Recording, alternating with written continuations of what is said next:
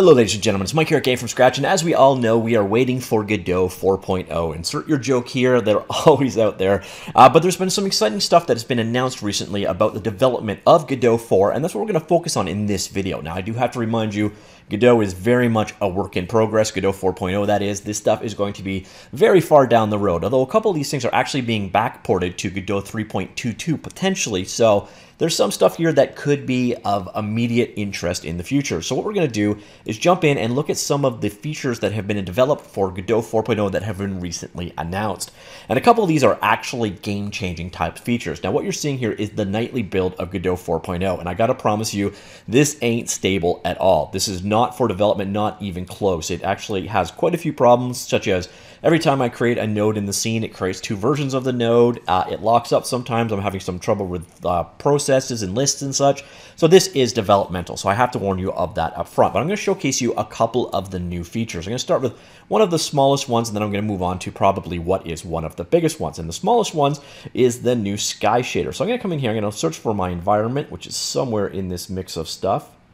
Let me just filter ENV. All right, so there's my default environment. So now when you come into your environment, if you go under sky, you will find now under sky, you can now create a new sky.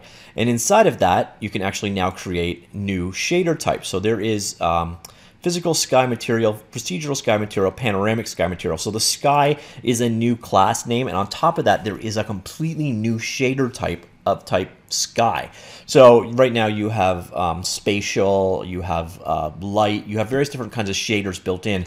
Well, there now is a new one called sky shaders. We'll get into a little bit more of the details of that in a little bit, but all the stuff has been kind of moved into one spot. There's that new shader type, so dynamic and programmable sky environments should become much more capable in Godot 4.0. But realistically, that ain't the big news we're here to talk about. But while I'm over here in the inspector, I can showcase to you what that big news is. So first I'm going to come out of here and I'm going to minimize this window. So we're going to scroll this down a little bit like so.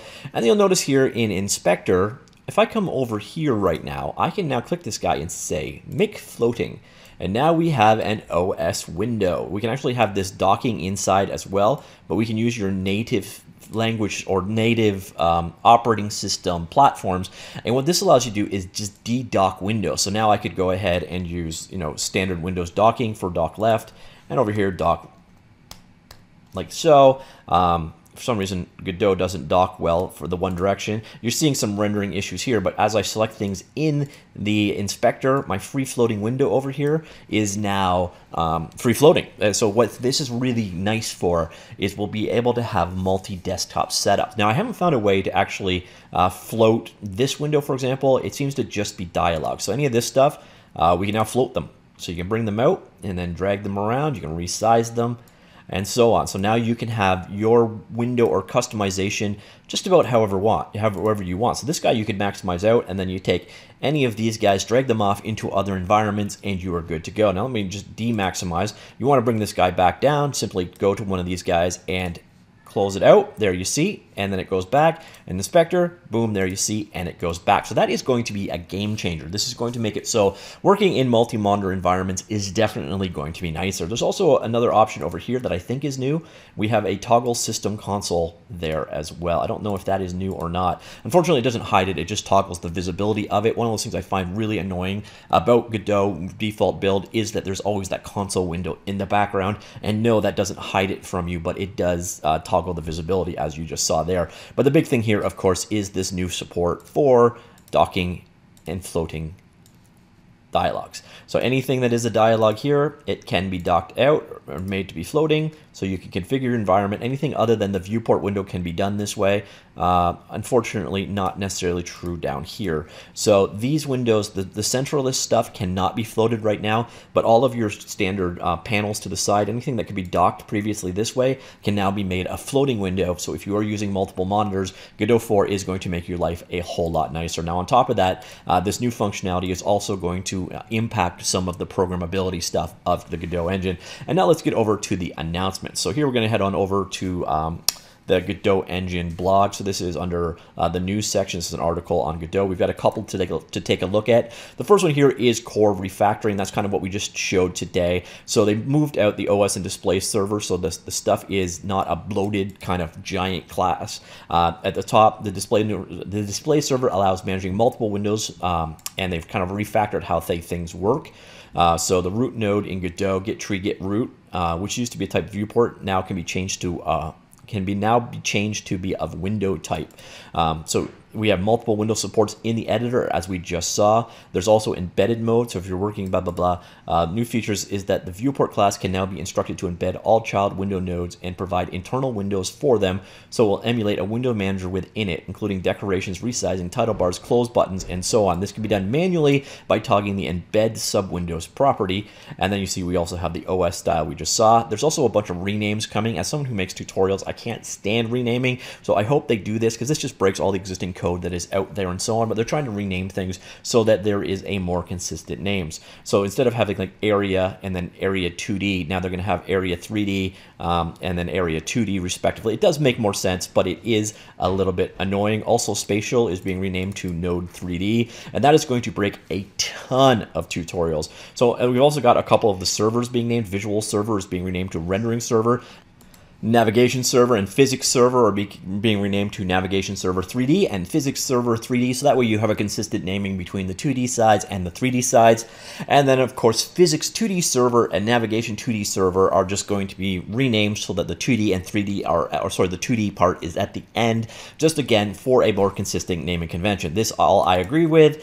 Spatial being renamed to node 3D makes more sense, but again, these renames right here, they're going to break a ton of existing tutorials, a ton of existing code. I get why they're doing it. It's just really frustrating, especially from the perspective of a writer. But hopefully they're done with renaming, rebranding, and that kind of stuff. So after Godot 4.0, we won't keep breaking existing works, because it does lead to a lot of confusion. But they're cleaning things up in a way that makes sense. Now, these refactorings aren't the only things going on. Actually, I mentioned earlier on, there is the new custom sky shader in Godot 4. There were two skies before, procedural sky and panoramic sky. In Godot 4, you will have a sky class that kind of holds all that stuff above, as we saw. A material, which can be a shader material, panoramic sky material, procedural sky material, or physical sky material. And then you've got options with all of those. The key thing, again, being here is now you also have sky shaders. It is a shader of shader type sky. The simplest one you can do. The only output from this kind of shader is a color. And in this case here, you can see a very, very simple one that makes it a nice shade of blue. So that is going to be a new shader type. You've got various different values being passed in, such as eye direction, position, and so on. You also have the option of doing half res color or quarter res color to save on resources when doing it. So you can use render mode to use half res pass and quarter res paths, and here you can see a half shader being done. You can see why you would go ahead and do that, especially if you're only using half of the actual cube there. So you can see another example sky shader being done, and some details on how it interacts with the world, some of the performance ramifications, and so on. I will link this in the linked article down below. So if you want to learn more about the new sky shader in Godot, there is some decent technical information here as well. And then the final thing is something for all of you C# people. This was just released today, this update. And we've got C# support right now is pretty much there for all platforms, with the one big exception being iOS. So right now you cannot create iOS applications using C# in Godot 3.2. However, support is being added, like WebAssembly, and this is one of those policies that Apple made. There's no such thing as JIT, or just-in-time compiled code, on Apple products. You have to ahead of time compile things, and that is how this is being implemented. Funny enough, Microsoft is sponsoring this work, so Microsoft just sponsored them to get it working on an Apple product, which is amusing, but hey, we live in different times. It maybe be nice if Apple stepped up, but Apple never steps up, so don't expect that. So as you can see, they have their Dodge the Creep C# demo running on the iOS simulator. The cool thing is you're not going to have to wait for 4.0, hopefully, for this one. We also plan to include it in a 3.2x, possibly 3.22, which I think will be the next release. So C# support for iOS is not going to be a Godot 4.0 only feature. It's actually going to be coming in 3.22, hopefully. So as I mentioned earlier on, it can't use the JIT compiler, so it has to use ahead of time compilation. Yeah, so that's kind of it. The other cool piece of news here is in the C# front. If you've done any code, event handling code in C# so far, it's kind of ugly. Now in Godot, it works out just fine. So here we go, we're over in Godot, and you can see here are the various different signals that can be emitted. And you can handle those in kind of a roundabout way using C# right now, but you're using a bit of a hacked way. So it looks like this in GDScript, but in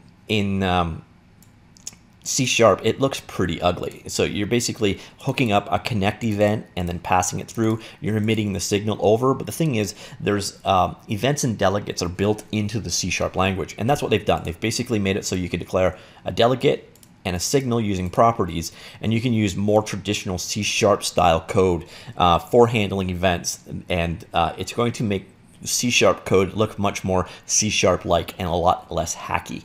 So that's definitely a nice feature. I don't know that that's going to come in 3.2. I don't think so. I think this is going to be part of 4.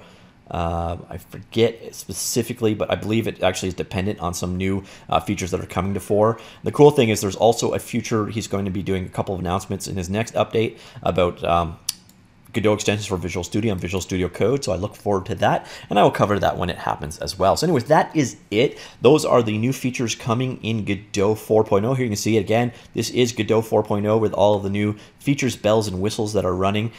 It does work. You'll notice if you go over to the console attached to it, there is a plethora of errors. So there are issues with this guy. You're also going to run into some features down here scrolling through scenes and settings and so on.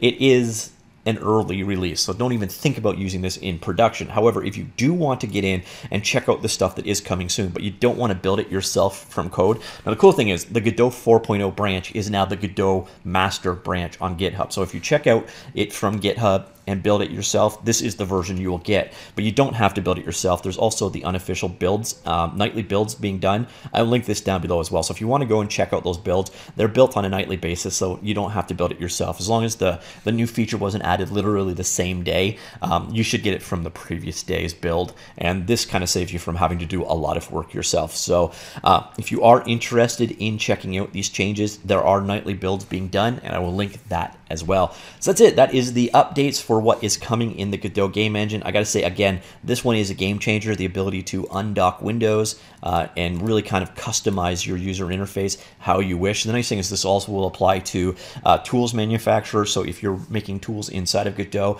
you've got more fine-tuned control over how windows are created, and you can kind of create a more elaborate system. It's definitely going to be nice to see it that way. And then there's also that new embedded system as well. Didn't cover that in this video, but you saw it in the text, and the text is linked. So if you want to learn more about the new refactoring, name changes, the new floating windows, the new C# features, I will link all of that stuff in the dialogue down below. But let me know what you think of this in general. I think Godot 4 is shaping up to be a very interesting release, and I do really like this multi-windowing thing. You know, even if there are limitations there, they really kind of get around some of the annoyances with working with Godot now. Working on multiple monitors with Godot is kind of annoying now. This is going to really change that, so I'm really excited about that. The new Sky stuff, the new C# stuff, all that is nice as well, but the multi-window support is the big thing for me. Let me know what you think in general, and I will talk to you all later. Goodbye.